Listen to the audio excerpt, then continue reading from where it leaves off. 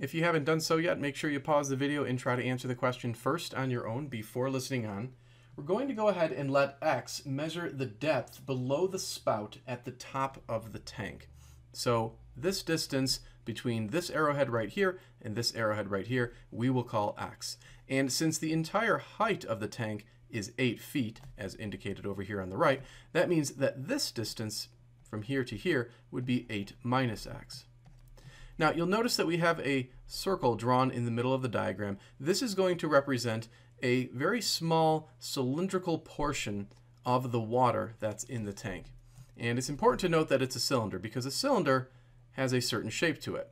We're going to draw this cylinder so that its thickness is a very, very minute quantity, very small thickness.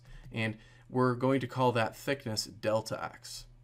We use the delta notation because it's a very tiny distance. And we know that for the volume of this cylindrical portion of water, we could just use the formula for the volume of a cylinder, and that would be pi times its radius squared times its height. Now, the height of the cylinder that we have outlined again is going to be delta X. The radius of the cylinder would be measured, perhaps we can use a different color, from here all the way out to where the edge of the container is. So right there would be the radius R. Now we're going to add a couple of lines to this diagram next. And so we've extended a vertical line from the base of the container straight up to the top, and we've labeled this distance here D. Now we want to label a couple of other distances. Remember that down here the distance is marked as 3, and so that means this distance here also is 3. And since the entire radius of the top portion of the tank is 6, that means that this distance from here to here is going to be 3. And that gives a total distance of 6 if we added these two 3's right here. We'll also mark this distance right here, which you recall is equivalent to the distance right here, and that was 8 minus X as derived earlier. Now the reason we're marking up the diagram right now is because we want to come up with an expression for the radius in terms of our variable X. And so if we look carefully, we're going to see two similar triangles. And one of the two similar triangles we can sort of shade in perhaps a different color. So right about here, in this orange color, we have a triangle, a right triangle in fact. And then if we use a different color, we have another larger triangle that sort of envelops the orange triangle. That was not a good choice of color. Maybe we could use yellow to emphasize it. So from here all the way down to there and then straight up is another triangle. So that yellow triangle is similar to the orange triangle. And we're going to, because they're similar triangles, use a proportion.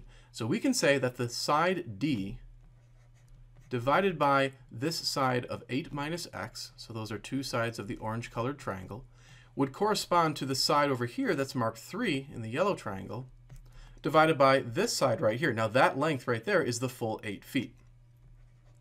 And we're going to solve this for the distance D. So we'll cross multiply to get 8 times D is equal to 3 multiplied by 8 minus X. And then we can divide both sides by 8. And so we have an expression for D.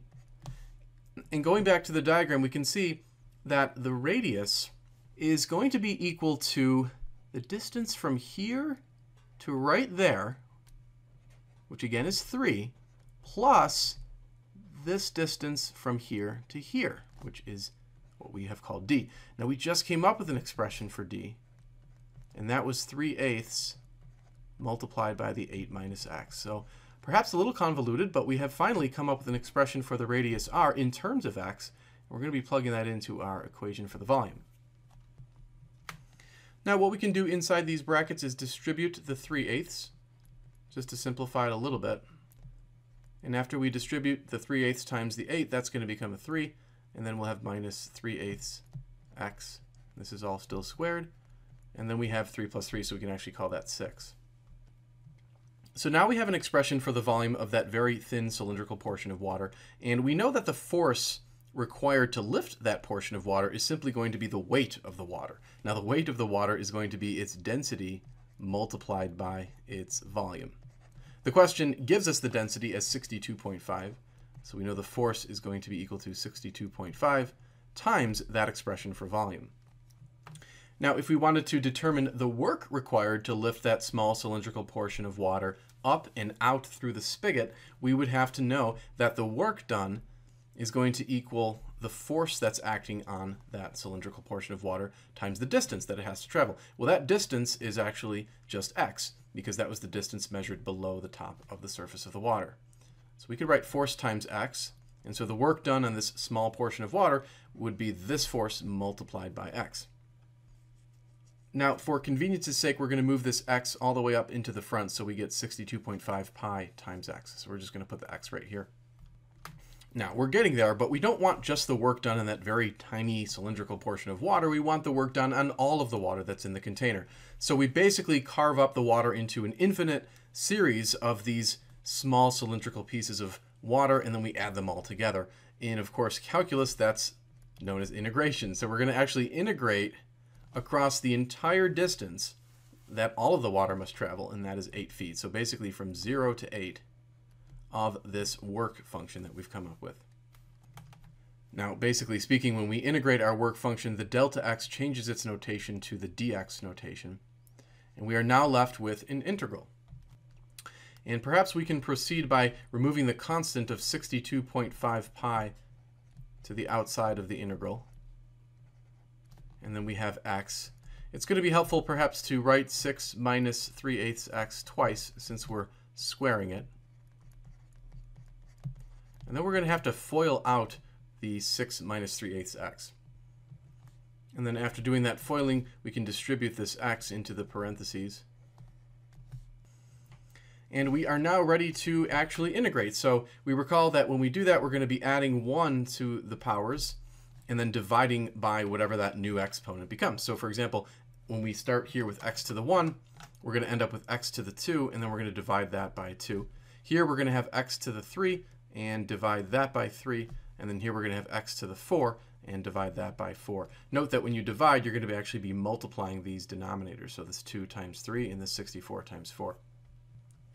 And we can simplify a little bit. 36 divided by 2 is 18. 9 over 6 is going to become 3 over 2. And then finally, we can plug in the upper limit of integration, which is 8. We're going to be plugging that in for x. And then technically, we also have to plug in the lower limit of integration and then subtract that result. But you'll notice when we plug in the lower limit, we're going to be having 0 for all of the x's. And that's actually going to cancel out all these terms right here. Basically, inside the brackets, we would have a big 0 multiplied by 62.5 is still 0. So in essence, we don't need to even consider that second limit of integration, and we can just plug in this into our calculator. And when you do that, you should get exactly 33,000 pi. And then if you want an approximation to that, you can punch that into your calculator, and you're going to get about 1.04 times 10 to the power of 5. And then the unit of work here will be a foot times a pound. And that's because originally we had calculated the work by multiplying a force and a distance. The distance was in feet, the force was in pounds, so we're left with a foot-pound. And so these answers will be the final and correct answers to the question.